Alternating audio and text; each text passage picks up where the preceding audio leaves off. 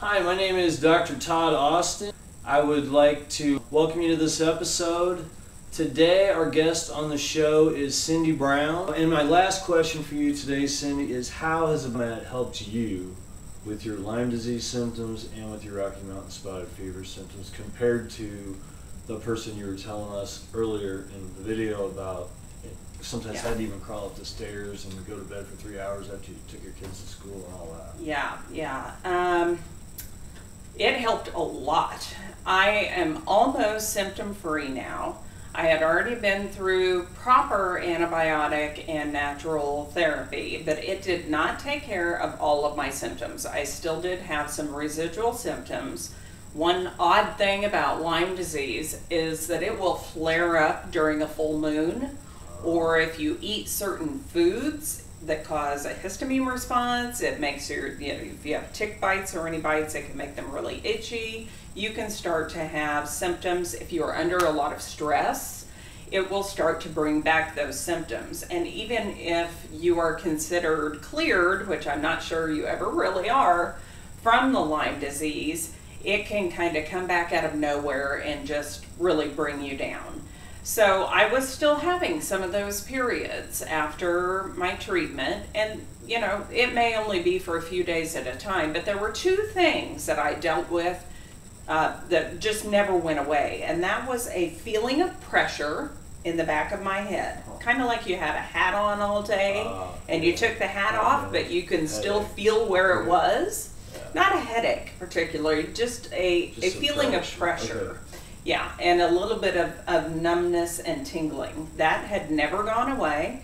And I also had some weakness, probably from, knee to hips in my thigh muscles. Yeah, okay. Just kind of felt, I call it my wiggly legs.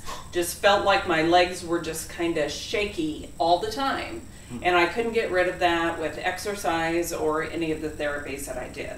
When I started using the mat, and I used the mat very aggressively in the beginning. I used the highest setting quite a few times. Which is 158 degrees. Correct. Use that one quite a bit to really attack the Lyme disease, anything that might be left in residual, and really try and kill it off and control.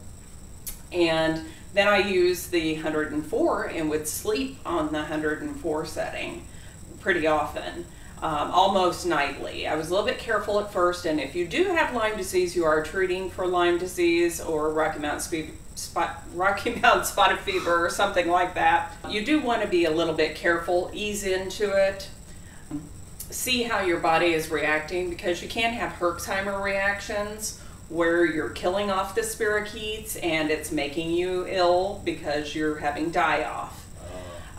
So I did experience a little bit of that, but I could tell that it was starting to work. I got worse for a short period of time and then started getting better, and that's exactly what I wanted to see happen.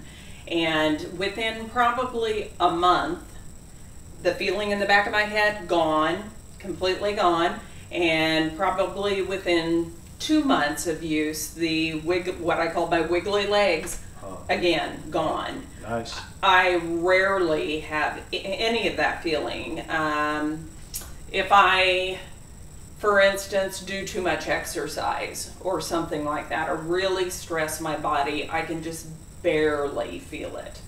But as you know, with the mat, it has cumulative effects. So if you keep using it, you will keep getting better and better over time. Exactly. So I'm confident that it's going to help me get rid of all of that. And the big thing for Lyme disease sufferers is the fatigue. And I tell you, it gave me so much energy using the mat, and I was sleeping on it almost every night.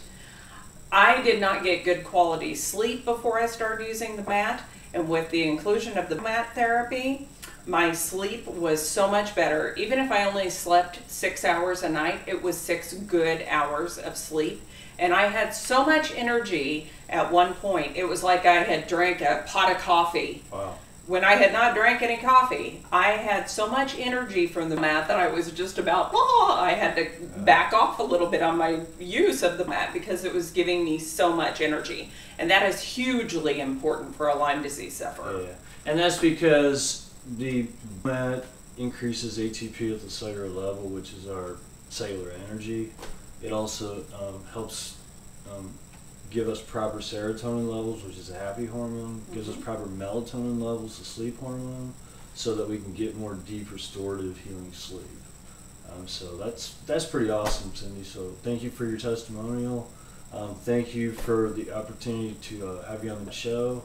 And if any of you folks out there have Lyme disease, please feel free to contact Cindy as a resource. So thank you for being on the show. Thank you. Anytime. Have a great day and happy mining if you're lucky enough to have one.